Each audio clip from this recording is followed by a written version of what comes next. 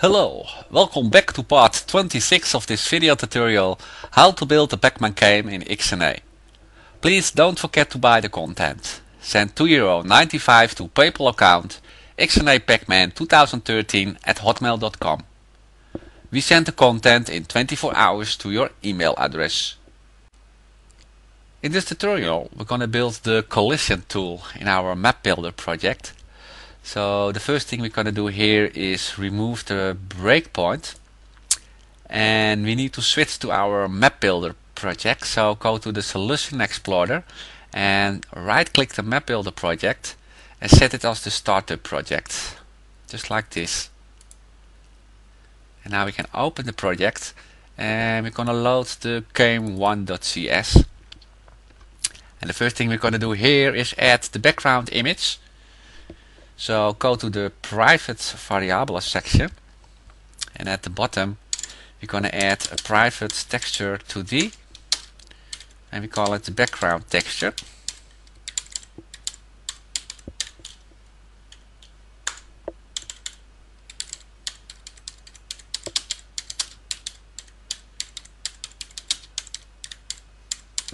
Represents the background texture.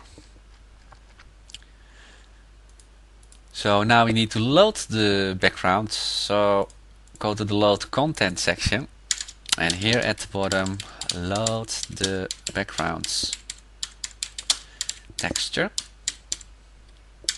and here we can say background texture is contents.load, and we're gonna load a texture 2D. And now it's time to copy our background image. So go to your background image, and mine is here, and we're gonna copy it to the MapBuilder content project, to the sprites folder. So we're gonna paste it here. So we have now here our background white.png. And now we can say here sprites backgrounds white.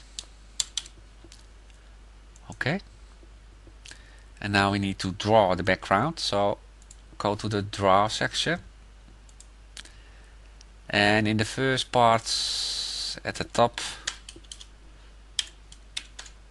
we can say here draw the backgrounds texture when collision or dots editor mode. Right? And here we can use our game state. So if game state is equals to game state dot collision, or game states is equals to game states dot dots editor. Right? So when we are in collision or dots editor mode, we draw the background. So spriteBats dot draw, and we're gonna draw our background texture, and we need a position, so new vector 2, and we're gonna draw it on 160 and 48, and the color is white. Okay. And now we go to the update method, and here we're gonna define the F1 key and the F2 key, so we can switch between the map editor and the collision. So let's do that here. And the first thing we need to do is to check if we have to press the F1 key. So if utils check keyboards, and we pass the current keyboard state and the previous keyboard state, and the keys is F1. So if we have pressed the F1 key, we need to set the game state. So game state is equals to game state map editor. Right? And now we need to load the tile strip texture. So load tile strip texture. And we're gonna say here tile strip texture is contents dot load a texture 2D, and it's the sprites, and it is the tile strip white. Alright. And now we need to calculate the amount of tiles. So calculate the amounts of tiles, and we say here that the tile strip dot tile count is equals to the tile strip texture dot width divides by game1 dot tile size. Alright. And finally we need to set the cursor color.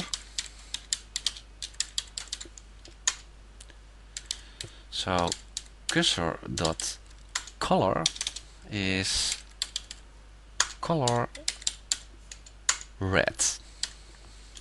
Right?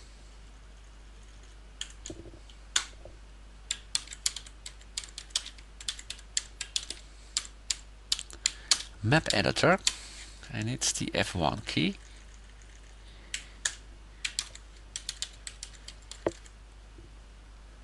And now we can do the same for the F2 key. So we're gonna copy this and we're gonna paste it here. And now we need to change the F1 to F2, and the game state to collision. We need another tile strip, so we need to copy that to our sprites directory. So if you have by the contents, go to your content folder, go to the sprites folder, and we need a collision strip. So we're gonna copy this, and we paste it in our sprites folder. So here we have now the collision strip.png. So we can say here collision strip. Alright. And the last thing we're gonna do here is that we're gonna change the cursor color to yellow. Alright. And this is the collision, and it's the F2 key.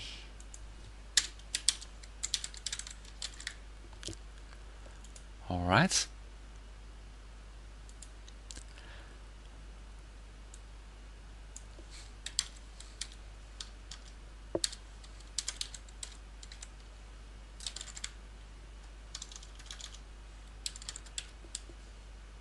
Okay. Well, I'm going to finish the tutorial here, and in the next tutorial we're going to build the save collision function. So when we finished the collision screen, we can save the data, and that's what we're going to do in the next tutorial. So I hope you enjoy, and see you then. Bye.